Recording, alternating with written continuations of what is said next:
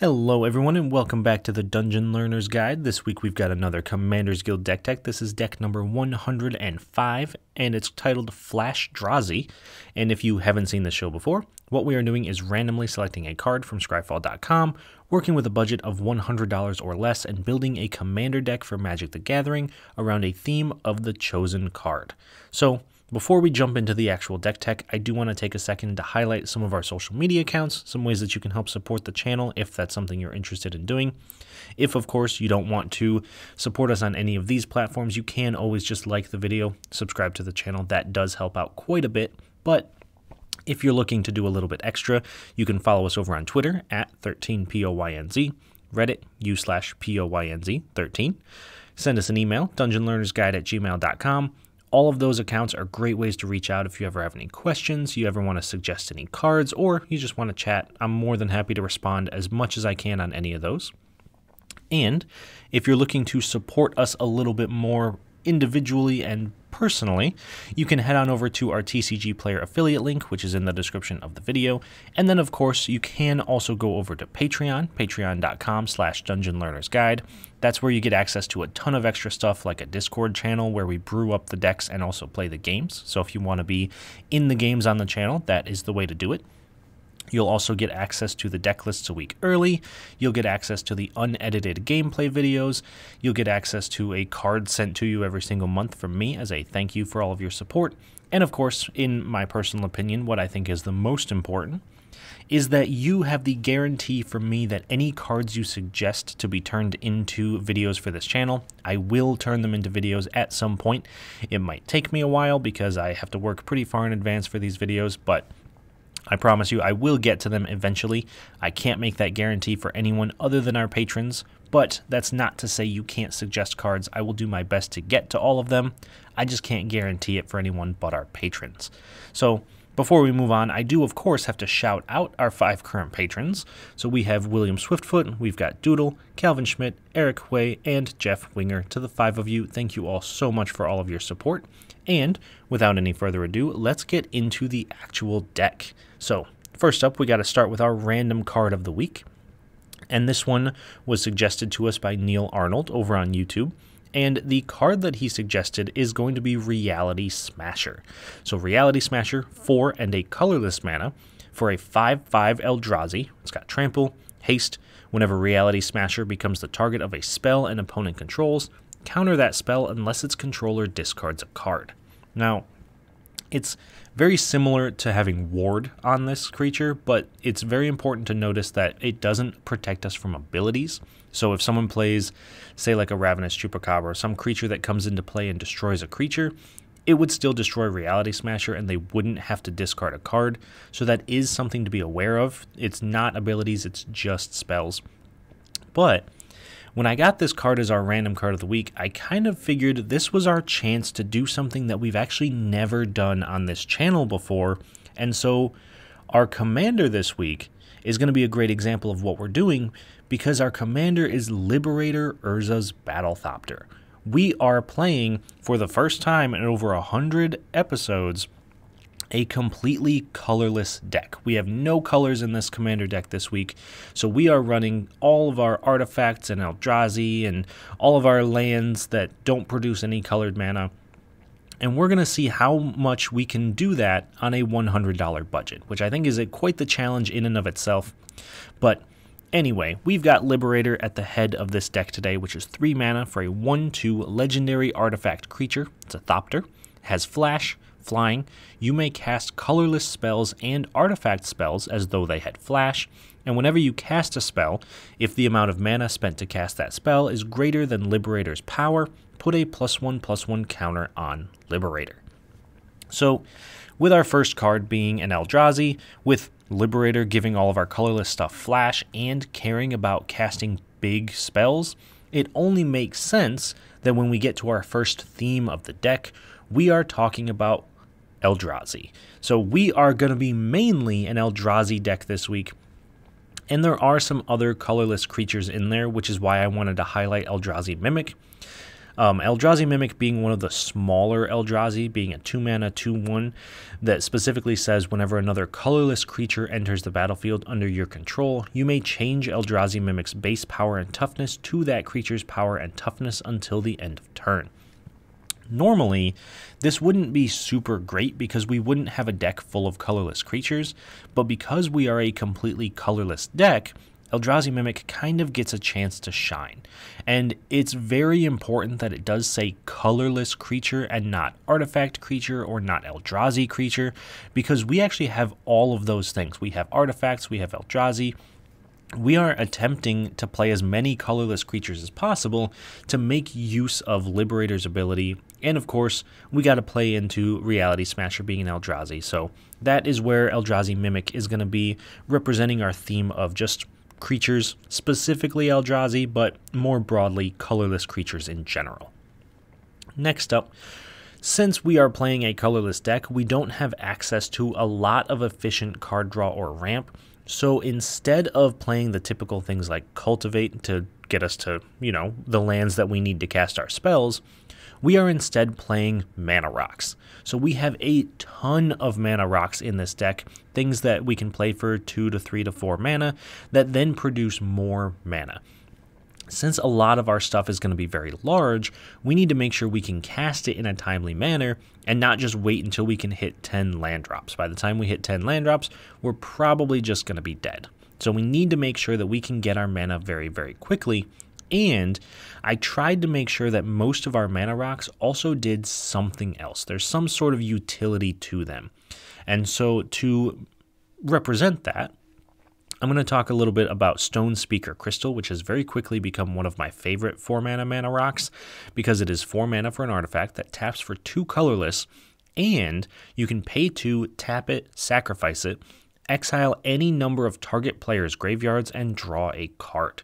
That is incredibly useful because there's not a ton of graveyard hate in a colorless deck, so we're able to exile our opponent's graveyards and still draw a card. If for some reason we have gotten to the point where we don't need this anymore, we were making maybe too much mana. So Stone Speaker Crystal is a great example of what we're trying to do with our mana rocks. We're trying to ramp, and once we've ramped and we may not need them anymore, then we can throw them away to get extra benefit. And then of course, that leads us into our final theme of the week, which is the big stuff. We've got to be able to cast all of the giant Eldrazi, giant artifact creatures that exist in Magic, and so that's how we're going to try to win the game.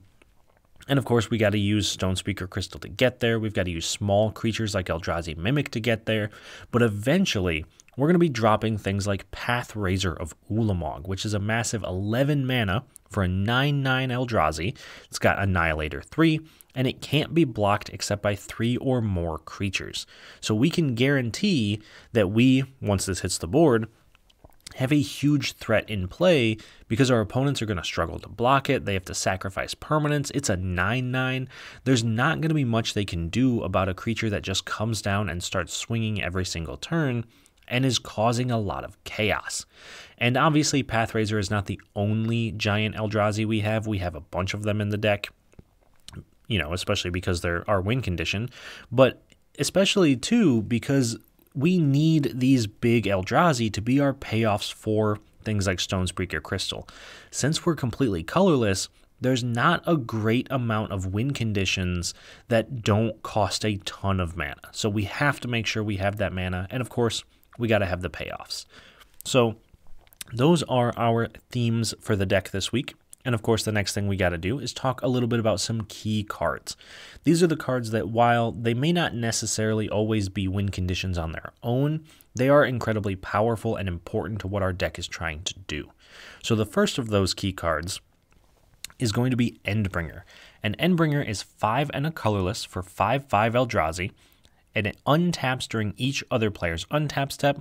Then we can tap it to do 1 damage to any target, pay a colorless and tap it, target creature can't attack or block this turn, and pay 2 colorless and tap it to draw a card. I probably don't have to explain why Endbringer is so good in this deck. If we are making a ton of mana, and we've gotten to the point where we can cast Endbringer for 6 mana, now we have the 6 mana to draw a card on each of our opponent's turns. That means we're drawing 4 cards all the way around the table if we include the one in our draw step. Plus, if we get to 8 mana, we can then just draw a 5th card on our turn, meaning we can consistently refill our hand. We can also do damage to anything, and this is literally anything. It's planeswalkers, creatures, opponents, and we can also prevent ourselves from being attacked or prevent our opponents from blocking. So Endbringer really does everything that we want it to do, and is incredibly powerful in this deck because there's not a ton of utility in colorless. We tend to kind of do the same thing over and over, so it's nice to have something that can attack or block because it's a 5/5. It can do 1 damage to any target. It can make sure that something else can't attack or block. It can draw a card. Endbringer, it really does it all. I can't hype it up enough. If you're playing a colorless deck, you probably have already heard of Endbringer, but if you haven't, very important card for the archetype. That, though, leads us into our second key card, and that is going to be Moonsilver Key. Now, personally, when this card first came out, I wasn't very hyped about it. I didn't expect it to be very powerful. I didn't think it was going to do too much. Obviously, by the fact that it's a recent uncommon that's still $1 in price tag, other people have proven me wrong, and after playing it a few times, I completely understand why. So Moonsilver Key, 2 mana for an artifact. You can pay 1, tap it, sacrifice it, and search your library for an artifact card with a mana ability or a basic land card. Reveal it, put it into your hand, and then shuffle. Since we are a colorless deck, we don't have a ton of ways of getting the cards that we need. So Moonsilver Key acts as a tutor, especially because we have so many mana rocks with utility effects on them. So if we're searching our library for an artifact card with a mana ability, that means we can go and get Stonespeaker Crystal to exile graveyards. We can get Dreamstone Hedron to draw additional cards. We can get Palladium Mirror to block something. There's a ton of ways that we can kind of take advantage of this and tutor out the cards that we need. And in a worst case scenario, it just gets us a land, and then we hit our land drop and we keep going. So Moonsilver Key is a phenomenal card, and I really can't talk about how great it is because every time I play it, it does phenomenal things, and that's coming from someone who really didn't expect it to be good when it was first previewed. So Moonsilver Key, MVP of the deck, absolutely phenomenal card.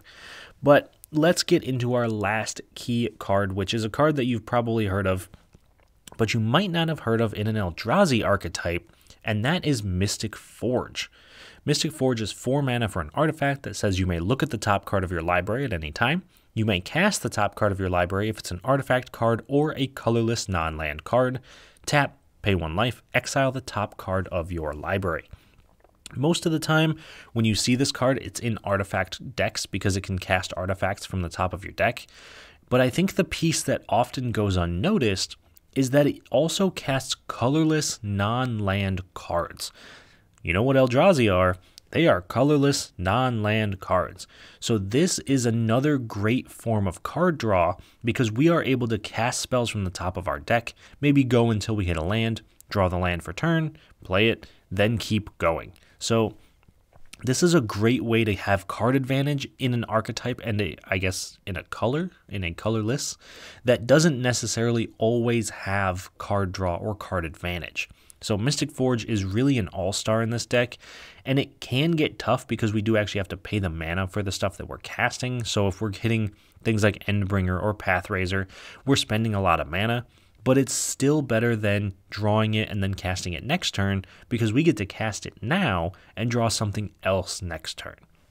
So Mystic Forge, once again, definitely an MVP of this deck. It can't hype it up enough. It does everything we want it to do in terms of card draw. So these are our key cards of the week, and I think the next thing we're going to have to do for our deck tech is take a look at some cool interactions. These are cards that synergize very well together, or maybe that I just want to highlight because I think they're kind of cool and how they work together. But our first cool interaction is going to be between Oblivion Sower and Bane of Bala Ged. So Oblivion Sower, 6 mana for a 5/8 creature Eldrazi. When you cast Oblivion Sower, target opponent exiles the top 4 cards of their library. Then you may put any number of land cards that player owns from exile onto the battlefield under your control.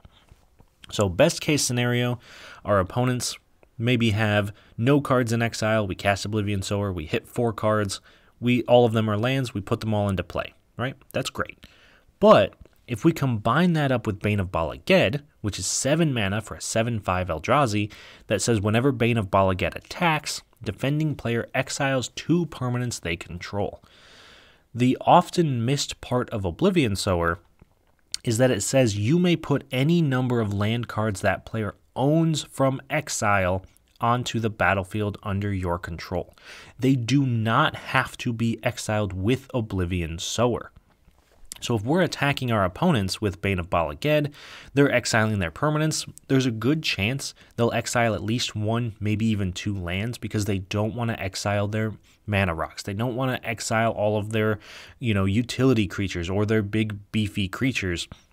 So we can kind of sneak a few more lands into exile so that when Oblivion Sower comes down, we're at least guaranteed to hit some lands because, maybe worst case scenario, we don't hit anything with the Oblivion Sower. So that way we're able to kind of pick and choose the opponent who has the most lands in exile. We can see what's going on with all of that, and maybe we also just get lucky and Oblivion Sower hits a bunch of lands.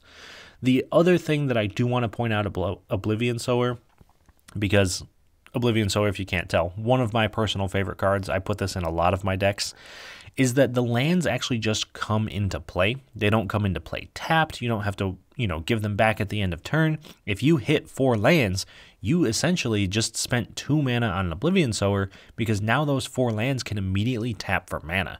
So that is incredibly powerful, especially if we already have Bane of Bala Ged ready and going at the table, attacking and exiling and hitting people for 7. So these 2 cards synergize super well together, and really you could put any other exile piece into the place of Bane of Bala Ged, but because Bane exiles 2 things every time it attacks, it pretty much is the best we've got in this deck. So that leads us then to our next cool interaction, which is going to be between Desolation Twin and Gruesome Slaughter. So Desolation Twin, 10 mana for a 10/10 Eldrazi. When you cast a spell, create a 10/10 colorless Eldrazi creature token. And we're going to combine that up with Gruesome Slaughter, which is 6 mana for a sorcery. Until end of turn, colorless creatures you control gain tap. This creature deals damage equal to its power to target creature. So essentially, we play Desolation Twin, we now have 2 10/10s, we cast Gruesome Slaughter. Both of our 10/10s can now tap and do 10 damage to any creature on the board. There's a very good chance 10 damage will kill any creature on the board, except for maybe ours, and make sure that we can clear the way for any other creatures to attack, meaning that we can essentially turn Gruesome Slaughter into a one-sided board wipe. We can use all of our Eldrazi and all of our artifact creatures to kind of mow down the rest of the board, making it so that either on our next turn when we attack, our opponents probably haven't been able to rebuild enough to stop the army, or we leave some creatures untapped and we can kind of sneak through some attackers even after tapping some of our huge creatures. So I'm a big fan of Gruesome Slaughter in this deck, and Desolation Twin is just 2 10/10s for 10 mana, so it makes the perfect sense to try to combine these 2 as much as possible. But those are all of our cool interactions for the week, and of course the last thing we have to do for this deck tech is talk a little bit about the price. Since this is a budget show, we are trying to build under a $100 budget. This week we came in at $99.68, with our most expensive card being Forsaken Monument.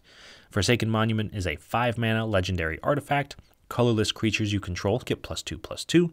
Whenever you tap a permanent 4 colorless, add an additional colorless.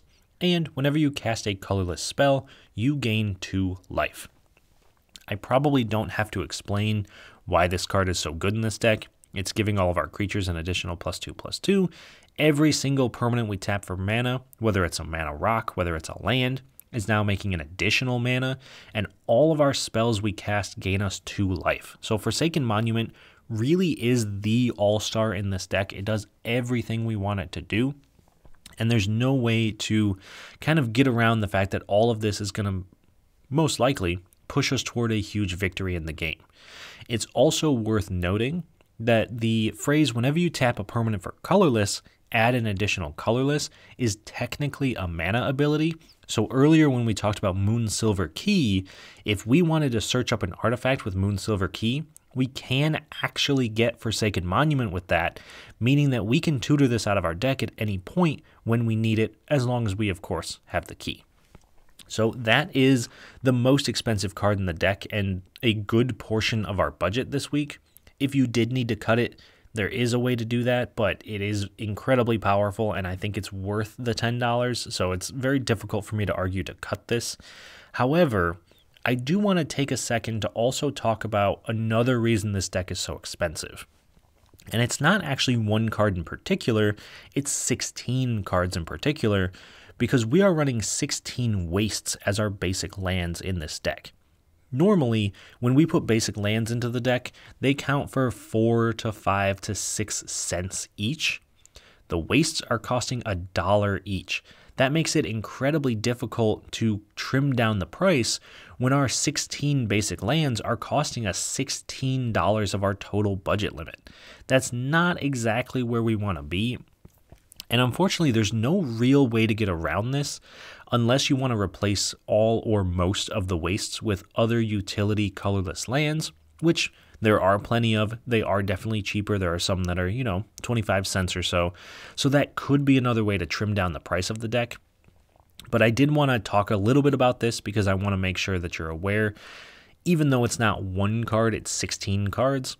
That's still $16 of our budget just going to our basic lands. So that is very tricky, and it makes it very difficult to build a colorless deck, which, if I'm being perfectly honest, is one of the main reasons I haven't done this sooner, is because it just is so tricky to try to make a good budget mana base. But anyway, enough about that. Let's talk a little bit about some out of budget upgrades. Let's talk about what you could throw into this deck if you were interested in making it a little bit better, but a little less concerned about the budget. Now, the short answer to this question of what you should put into the deck if you have no budget is, of course, the Eldrazi Titans. I wasn't able to squeeze any of them into the deck. That's Ulamog, Kozilek, and Emrakul. So if you have all of the Ulamogs, the Kozileks, the Emrakuls, definitely put them into the deck. However, I'm not going to talk about all 5 of those cards. Not 6 because one of the Emrakuls is banned, but the 5 that are legal. However, I do want to talk about 2 of the Titans in particular. And when I say 2 of the Titans, I do actually mean 1 of the Titans, but both of their cards. So we're going to talk a little bit about Kozilek. And the reason that I want to highlight Kozilek in particular is because he's card draw, or it's card draw, I'm not 100% sure. So Kozilek, Butcher of Truth, for example, is 10 mana for a 12/12 legendary creature Eldrazi. When you cast this spell, draw 4 cards, Annihilator 4. When it's put into a graveyard from anywhere, its owner shuffles their graveyard into their library. So the reason that I want to highlight Kozilek is literally just because it draws cards. It's, again, like we talked about earlier, very difficult for us to draw a bunch of cards. So we want to make sure that we have as much card draw as possible so we can empty our hand to mana rocks, to giant creatures, and then just replace it as soon as possible. And so my recommendation for if you want to put in Kozilek, Butcher of Truth, is to take out another big creature that is not necessarily bad, but it's not nearly as good as Kozilek, and that would be Eldrazi Devastator, which is 8 mana, so 2 mana cheaper than Kozilek, but it's just an 8/9 with Trample. There's no other abilities, it doesn't draw cards, doesn't have Annihilator. So if I had to choose between these 2 creatures, I would definitely choose Kozilek over the Devastator. The unfortunate side of that is that Kozilek is $24 and the Devastator is 22 cents. So obviously, for budget purposes, it makes a lot more sense to go with the Devastator, but if you're not worried about budget, then Kozilek is a great upgrade. Now, the next Kozilek that we're going to take a look at is, in a bit of a controversial opinion, what I believe is the better of the 2 Kozileks, and that is actually going to be Kozilek the Great Distortion. So Kozilek the Great Distortion, still 10 mana, just like the original, but it's 8 and 2 colorless specifically, for a 12/12 legendary creature Eldrazi. When you cast Kozilek the Great Distortion, if you have fewer than 7 cards in hand, draw cards equal to the difference. Menace, discard a card with converted mana cost X, counter target spell with converted mana cost X. So the reason I think this one is actually better than the previous Kozilek is because it can draw you more than 4 cards. So if you have 0 cards in hand when you cast it, you actually draw 7 cards instead of just 4. And it also acts as an interaction piece. You're able to counter spells, which is incredibly powerful in a colorless deck.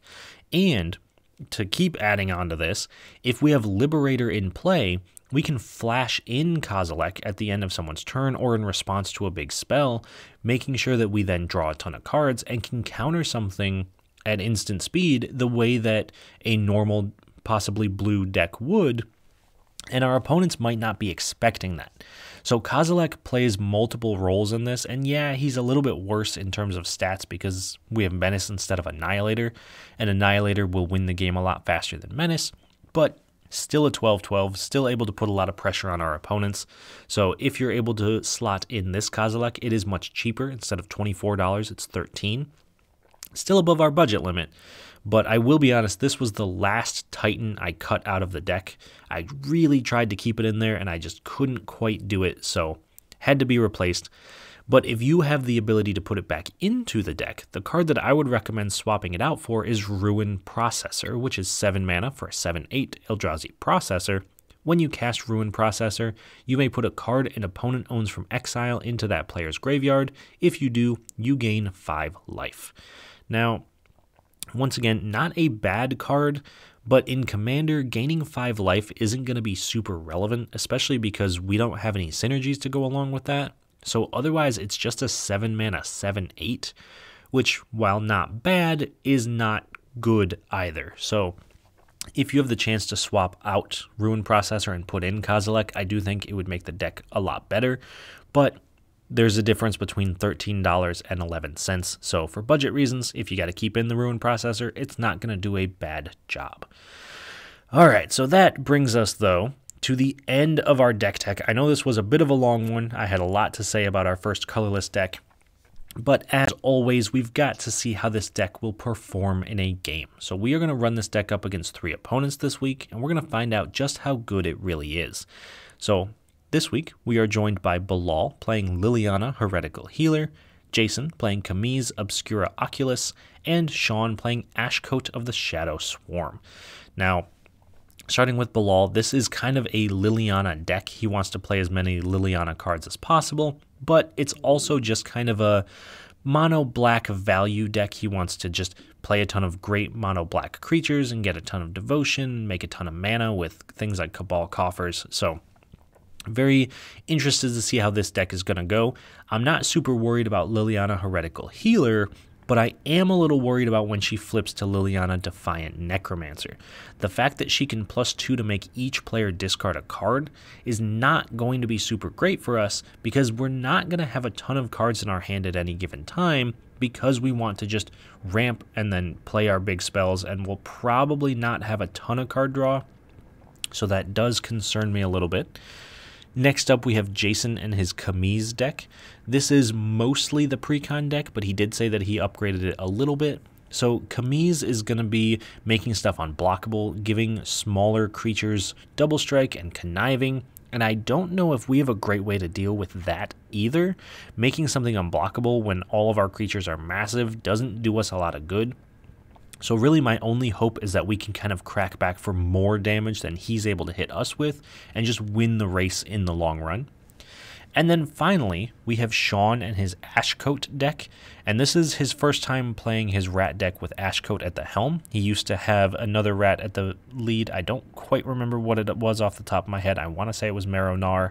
So this is going to be his first test run with Ashcoat, and I have to say, while Liliana and Kamiz are very powerful, I'm definitely most concerned about Ashcoat because I know this is a rat colony deck, and all of his rat colonies get +X+O, where X is the number of other rats he controls, and then Ashcoat gives +X+X, where X is the number of other rats he controls.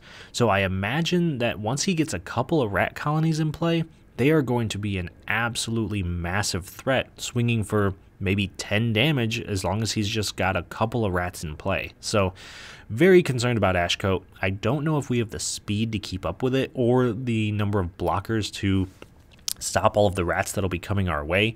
So that is the deck that I'm the most concerned about this week, although I suppose you could make an argument for any of the others. So let me know down in the comments which of these decks you think is the most concerning for our deck, and then we'll see in the game if your predictions turn out to be correct. But I think we should jump into this game. I hope you're excited for it. I know I am, and I will talk to you all once it's done.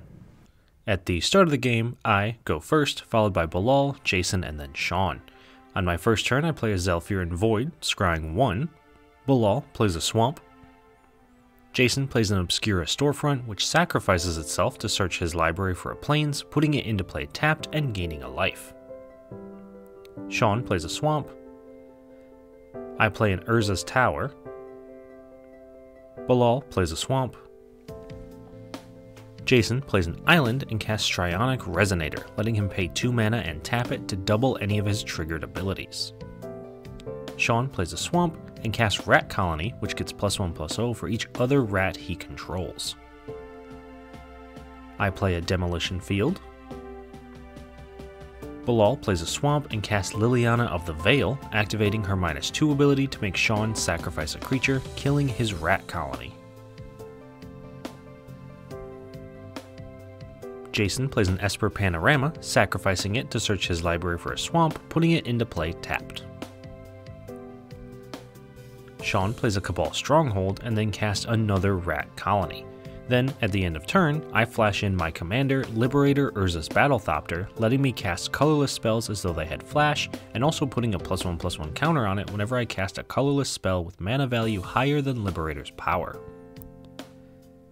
Then I play on Bonder's Enclave and move to combat, attacking Liliana for 1, killing the Planeswalker. Bilal plays a Swamp and casts Read the Bones, scrying 2, drawing 2 cards, and losing 2 life.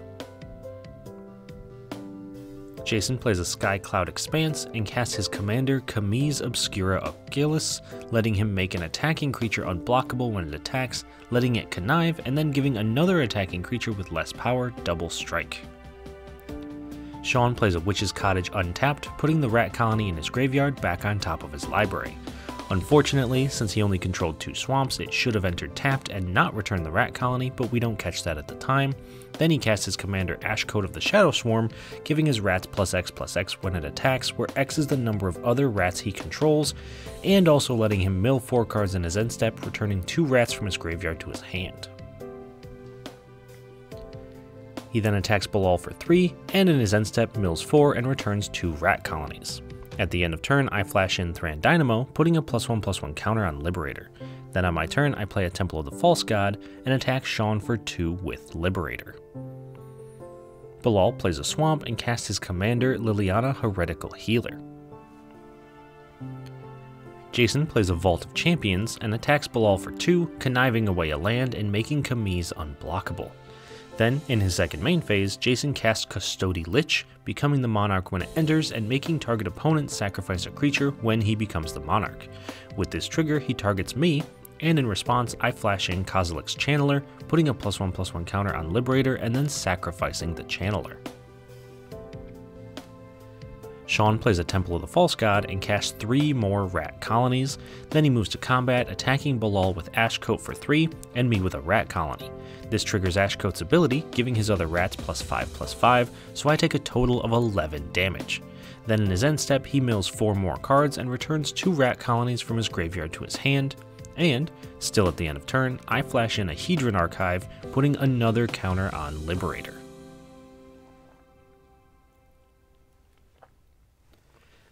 On my turn, I play a Scavenger Grounds and cast Swiftfoot Boots, equipping them to Liberator, giving it hexproof and haste. Bilal plays a Swamp and casts a Wayfarer's Bauble, sacrificing it to search his library for a swamp and putting it into play tapped.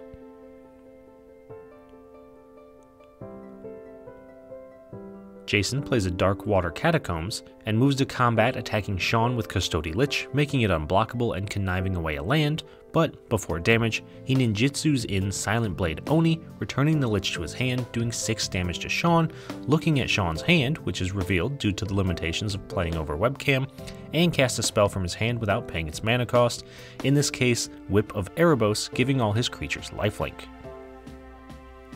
Shawn foretells a card, casts Zulaport Cutthroat, making each opponent lose a life while he gains a life whenever one of his creatures dies, then also casts Throne of the God Pharaoh, making each opponent lose a life in his end step for each tapped creature he controls. He then attacks Jason with 2 Rat Colonies and Ashcoat, and attacks Bilal with 2 Rat Colonies. This triggers Ashcoat, giving all of his rats +5/+5, making each colony an 11/10. Jason and Bilal both block with their commanders, killing them, then Bilal takes 11 damage and Jason takes 12 after gaining some life thanks to the Whip of Erebos. This also has Shawn becoming the Monarch, and at the end of turn, each of his opponents loses 5 life since he controls 5 tapped creatures. He also mills 4, not returning any rats to his hand, and still at the end of turn, I sacrifice Hedron Archive to draw 2 cards, and cast Stone Speaker Crystal, followed by a Burnished Heart. On my turn, I play a Ghost Quarter and attack Shawn for 4 with Liberator, becoming the Monarch. Bilal plays a Swamp and casts Ayara, First of Locthwain, making each opponent lose a life while he gains a life whenever a black creature enters the battlefield under his control.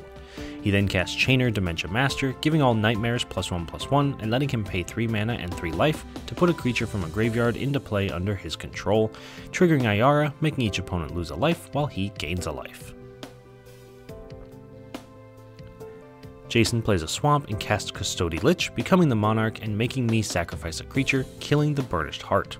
This lets him attack me with Silent Blade Oni for 6, revealing my hand and casting a spell for free from it. He also activates Strionic Resonator to copy the effect, but unfortunately for him though, the only non-land card in my hand is Scour from Existence, but that does let him exile Ashcoat.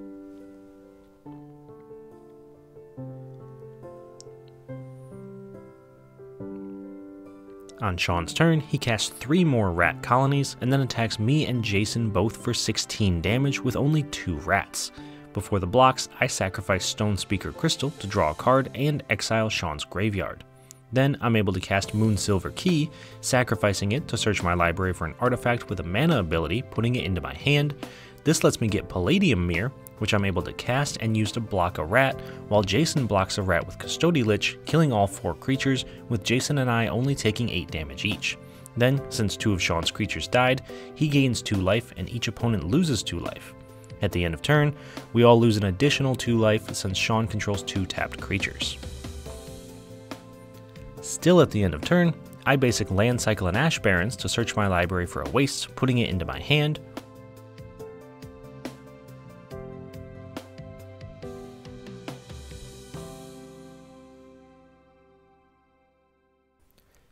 On my turn, I play a Waste and attack Shawn for 4, reclaiming the Monarchy.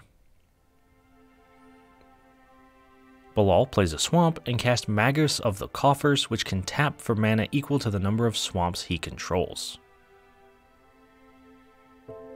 Jason plays a Command Tower and casts Rexiel the Risen Deep, letting him cast an instant or sorcery from a player's graveyard without paying its mana cost when it deals combat damage to them.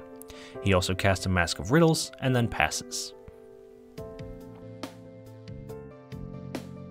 Shawn plays a Swamp and then casts Bolas' Citadel, letting him cast spells or play lands from the top of his library by paying life instead of mana.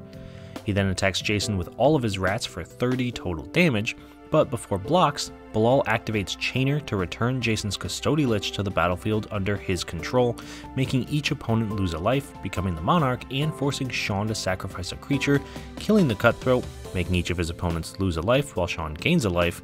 Then Jason then blocks 2 of the rats, killing all of the creatures except Rexiel, gaining 11 life and taking 18 damage. Before Shawn moves to his end step, I draw a card with Bonder's Enclave, and finally I do the only thing I can do, casting a Breaker of Armies, but unfortunately this still doesn't save me from when Throne of the God Pharaoh triggers at the end of Shawn's turn, making each of his opponents lose 3 life, knocking me out of the game.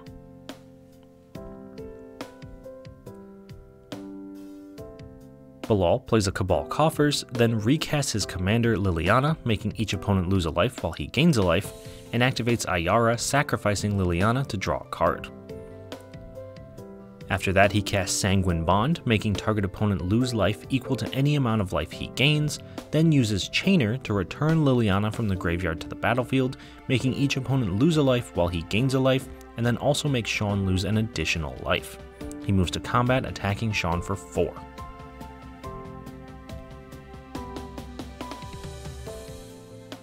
Jason plays an island and attacks Shawn for 5, gaining 5 life and triggering Rexiel, but Shawn has no instants or sorceries in his graveyard for Jason to cast. Then in his second main phase, Jason casts a Cephalid Face Taker, he also casts a Shadow Mage Infiltrator, and finally casts an Azorius Signet.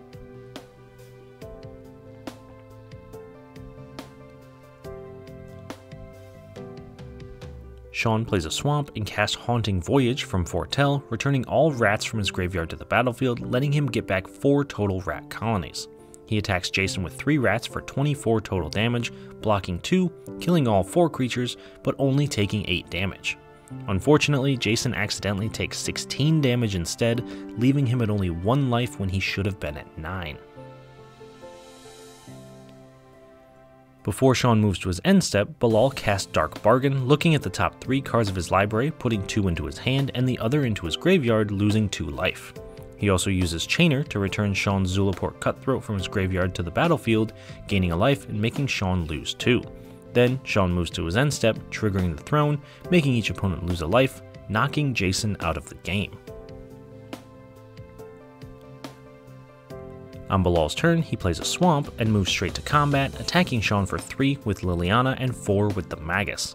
Unfortunately, since Liliana has lifelink and Bilal controls Zulaport Cutthroat, there's no way that Shawn can block to let himself survive, especially because in his second main phase, Bilal casts Mutilate, giving all creatures -10/-10 since he controls 10 swamps, knocking Shawn out with all the Zulaport Cutthroat triggers, winning Bilal the game. Alright, so that was a sweet game. Let's go around the table, talk about each of the decks, and then we'll kind of end with ours. So let's start with Shawn and his rat deck. I was kind of right in my prediction that the rats were going to be very quick and very strong, and he started hitting for a ton of damage as soon as Ashcoat hit the board.